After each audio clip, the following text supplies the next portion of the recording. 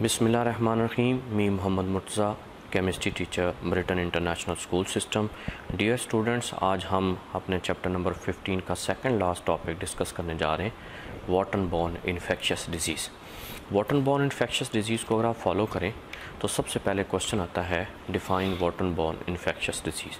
फिर उसके बाद आता है causes of वाटरन born infectious disease, कि वाटरन बॉर्न इन्फेक्शियस डिजीज़ होती क्या है और ये किसकी वजह से काज होती हैं।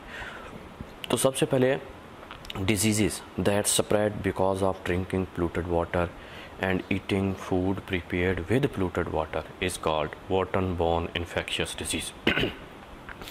अगर आप polluted water को यूज़ करें या polluted water से फूड को प्रीपेड करके यूज़ करें तो उससे जो डिज़ीज़ प्रोड्यूस होती हैं, जो डिज़ीज़ काज होती हैं, उस डिज़ीज़ को हम कहते हैं वाटरबॉर्न इन्फेक्शियस डिजीज़।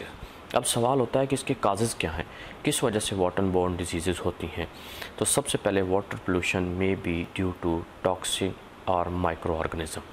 टॉक्सिन का मतलब है कि केमिकल्स जो हमारी लाइफ के लिए डेंजरस होते हैं, और माइक्रोब्स जिनके अंदर वायरस, बैक्टीरिया, फंजाई वगैरह ऐड हो जाते हैं। ये दोनों चीज़ें मिलकर हमारे लिए वाटरबॉर्न डिजीज़ इन्फेक्शियस काज करती हैं। टॉक्सिन्स आर क्या होते हैं? आर्सेनिक होते हैं, मरकरी होते हैं, लेड होते हैं, ऑर्गेनिक केमिकल्स होते हैं। तो मैं ये कह देता हूँ कि जितने भी टॉक्सिन हैं these are called heavy metals. It mean heavy metals.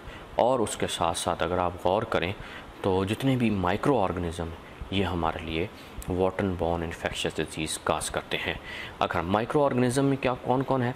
Virus है, बैक्टीरिया है, प्रोटोजोआ है और वॉर्म्स है।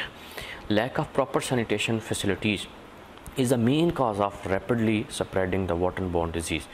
अब ये जो सैनिटेशन का वर्ड यूज़ हुआ है, सैनिटेशन मीन डेफिशिएंसी है क्लीननेस की। अगर आपके पास सैनिटेशन, लैक ऑफ सैनिटेशन का वर्ड जो यूज़ हुआ है ये रिप्रेजेंट कर रहा है कि डेफिशिएंसी है किसकी? क्लीननेस की। जब आपके पास सफाई सुथराई का निज़ाम नाक़िस हो जाता है, वो उसकी लैकनेस हो जाती है, यानी आप प्रॉपर सफाई सुथराई नहीं करते, तो उस वक्त ये डिज़ीज़ बहुत ज़्यादा प्रोग्रेसिवली स्प्रेड होती हैं। तो इसलिए हमें चाहिए कि हम जो है वो पोल्यूटेड वाटर या लैक ऑफ सैनिटेशन को रिमूव करके प्रॉपर सैनिटेशन को लेकर आकर हम इस बीमारियों से महफूज हो सकते हैं। अब डियर स्टूडेंट्स, अगर आप इस देखें तो ये बोर्ड के अंदर लॉन्ग क्वेश्चन आता है। अगर आप गौर से देखें तो बोर्ड के अंदर चूँकि ये लॉन्ग क्वेश्चन आता है और लॉन्ग क्वेश्चन में कह देता है right any 4 waterborne disease. Right any 4 waterborne disease हो जाते हैं। अब या कह देता है राइट एनी वाटरबॉर्न डिजीज़, या फिर स्पेसिफिक भी पूछ लेता है। ये भी पूछ लेता है कि आपके पास नॉर्मली ये डिज़ीज़ दी गई हैं तो आप इसको एक्सप्लेन करें, यानी डायरिया दे देता है, डायसेंट्री दे देता है, जॉन्डिस दे देता है, हेपेटाइटिस दे देता है। तो इन चीज़ों को जो है वो हमने लिखना होता है। ये नॉर्मली 5 दे देता है या 4 दे देता है, तो इसलिए हमें अगर डेफिनेशन देगा तो फिर ये हमें 4 डिजीज़ दे देगा। अगर डेफिनेशन साथ नहीं देगा तो ये 5 डिजीज़ दे देगा। तो इसमें से सबसे पहली डिज़ीज़ जो है वो डायरियल डिज़ीज़ है, इंटेस्टाइनल डिजीज़। डियर स्टूडेंट, जितनी भी तकरीबन पोल्यूटेड वाटर की डिजीज़ हैं ये stomach, small intestine, large intestine से रिलेटेड है, इसलिए हम इसे कहते हैं इंटेस्टाइनल डिजीज़ हैं। Such as cholera, हैज़ा that may cause dangerous dehydration. जब हमें वोमिटिंग होती है, लूज़ मोशन होते हैं तो डेफिशिएंसी ऑफ वाटर हो जाती है, जिसे हम डिहाइड्रेशन कहते हैं। डायरिया में B caused by virus, bacteria and parasites. उसके बाद अगर हम आगे चलते हैं, हमारे पास जो अगला टॉपिक आता है, आप उसको अगर गौर से देखें तो वो हमारे पास आ जाता है डायसेंट्री। अब अगर हम डायसेंट्री को देखें तो डायसेंट्री के अंदर इज़ एन इंटेस्टाइनल डिजीज़। ये एक और इंटेस्टाइनल डिजीज़ होगी which is typically caused by certain bacteria and parasites, characterised bye severe diarrhoea that may accompanied by blood और म्यूकस। अब होता यूँ है, नॉर्मली वोमिटिंग हो जाती है या लूज़ मोशन हो जाते हैं तो हम इसे डायरियल डिजीज़ का नाम देते हैं। लेकिन अगर हमारी इस लूज़ मोशन के अंदर, म्यूकस के अंदर ब्लड आना शुरू हो जाता है, चर्बी यानी फैट्स आना शुरू हो जाती है, तो हम कहते हैं दैट इज़ द डायसेंट्री, जिसे लूज़ मोशन कहते हैं। ये भी बैक्टीरिया और पैरासाइट से काज होती है और ये हमारी इंटेस्टाइनल डिजीज़ है। उसके बाद अगली डिजीज़ कॉलरा है। Cholera is a acute infectious disease cause by विब्रियोस cholera. ये एक बैक्टीरिया की वजह से काज होती है विच may be found in water contaminated by human faeces.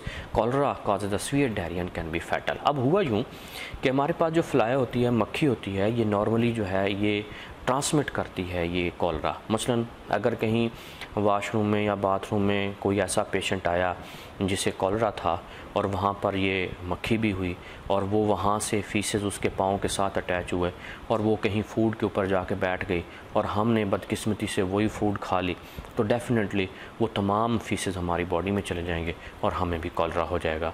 तो इसलिए कहते हैं कि प्रॉपर सैनिटेशन रखनी चाहिए ताकि हम इन बीमारियों से बच सकें। फिर इसके बाद कहता है सीवियर डायरिया होता है और कैन बी फैटल्स, यानी अल्टीमेटली डेथ भी हो जाती है। ये डेथ रेशो अमूमन बच्चों के अंदर होती है, क्योंकि अगर बच्चों को कंसिस्टेंटली लूज़ मोशन आते हैं तो उनके अंदर डेफिशिएंसी ऑफ वाटर हो जाता है, डिहाइड्रेशन हो जाती है और सडन डेथ हो जाती है। इसके बाद आगे आता है Cryptosporidium, water borne micro organism protozoa that causes the gastrointestinal illness, cryptosporidiosis, including the diarrhea and vomiting.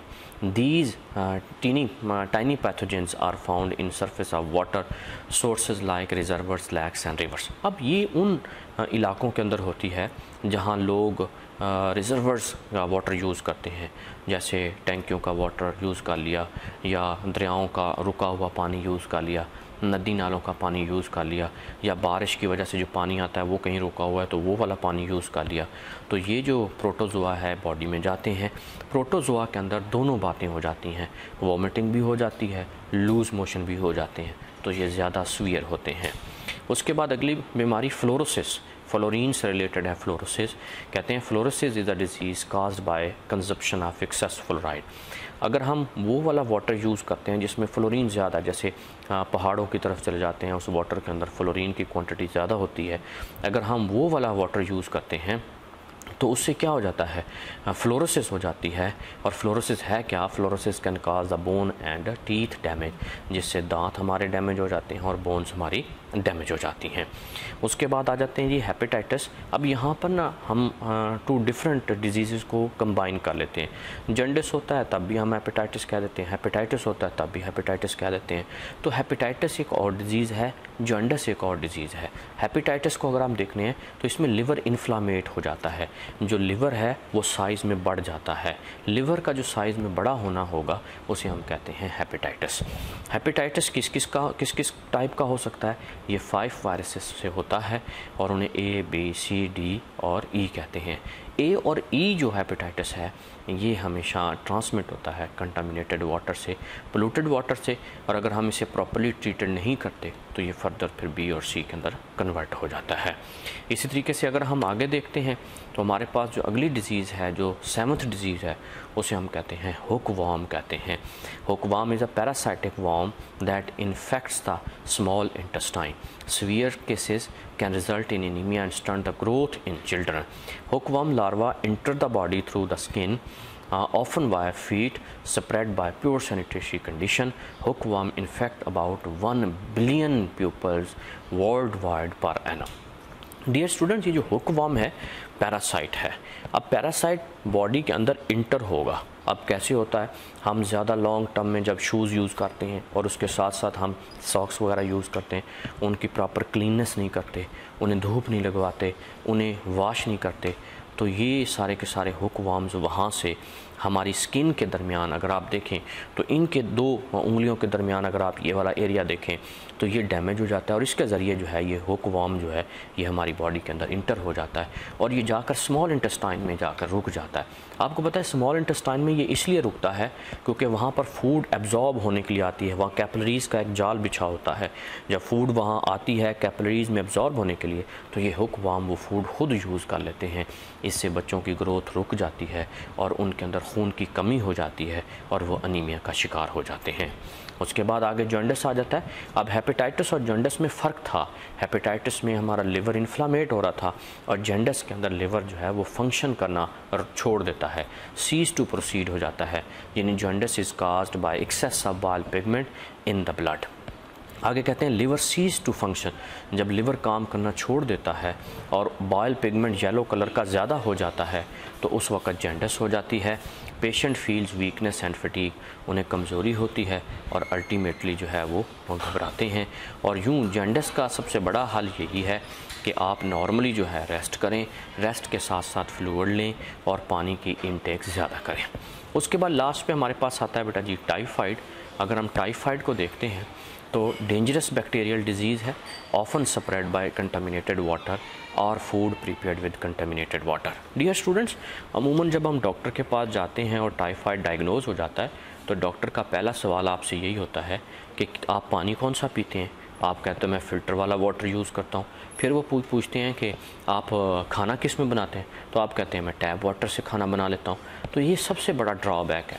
हम पीते तो नॉर्मली फ़िल्टर वाटर हैं, लेकिन जो फूड प्रिपेयर्ड कर रहे हैं वो फ़िल्टर वाटर से नहीं कर रहे।